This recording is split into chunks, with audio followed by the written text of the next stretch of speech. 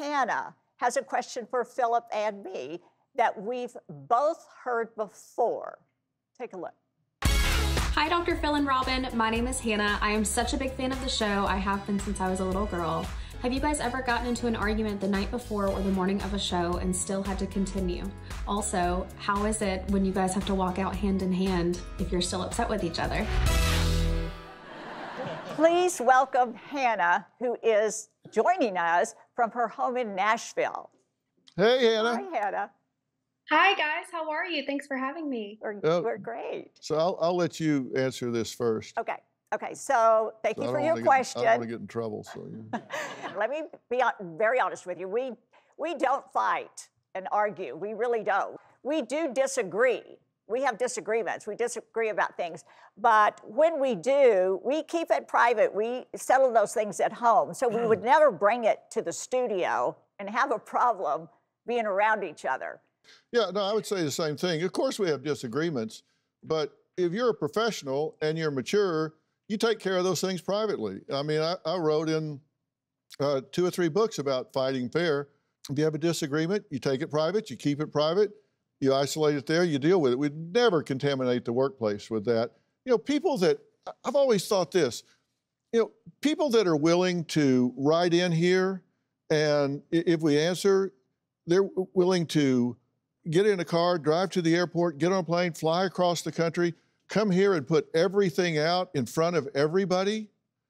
Man, I'm telling you, they deserve your undivided attention. There's no way I would ever show up here distracted, pissed off, or whatever and not give them 100%. You just don't do that.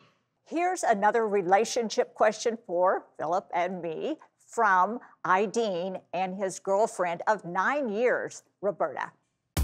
Hello, Dr. Phil and Robin. My name is Astin. And I'm Roberta. We've been together for almost 9 years now, and it is a great relationship all around. But like every other couple, we don't always see eye to eye on everything.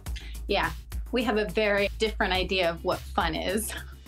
To me, an idea of fun is staying home, meditating, and working on my breathing technique. But to her, fun sounds a lot more like going on a jet ski or rock climbing or hang gliding. So Dr. Phil and Robin, what do you suggest when it comes to couples who are not on the same page?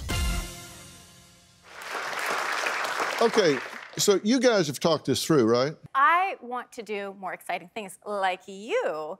And so we're kind of wondering how you guys talk through those things. Like, Robin, how are you okay with him flying a plane or getting in a NASCAR race car or like doing all these really exciting things? Well, you know, he was actually a pilot when I met him. You know, I fell in love with the man and who he is. And so I thought it was very exciting that he was a pilot. And I think he's brilliant. So, and I trust him. I trust that he's doing things he's prepared to do. He's done his homework. I think he's, like I said, brilliant. So I know that he's prepared himself to do what it takes to be safe. Really, to me, what it comes down to is how do you make a balance between having fun and adventurous, doing adventurous things, while maintaining safety. Of course, nothing is risk-free. So there has to be a balance that's struck between the two. And that's really my question. Yeah, are y'all married? No. No. Well, hell, you don't even get a vote then. Yes, I told you he's going to say that. Yeah, well, good guess. Yes, sir. Now, look, here's the thing.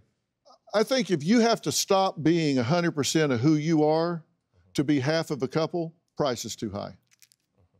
You can't stop being who you are to be half of a couple. And you can't stop being who you are to be half of a couple, which means if you want to be together, you'll find some middle ground and work it out. Do you have a story or a question for me? Click the link in the description and tell me what in the world is going on.